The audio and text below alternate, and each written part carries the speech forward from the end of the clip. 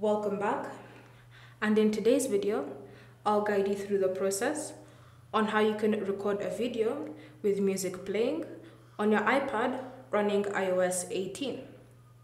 So the first step is to first play the music. So open Apple Music or your preferred music streaming service. Then ensure that your music is playing in the background. Once you have your song playing in the background, now you can start recording. So go to camera, select video, and then start recording your video. Then once you finish recording your video, you'll still be able to hear the music playing in the background.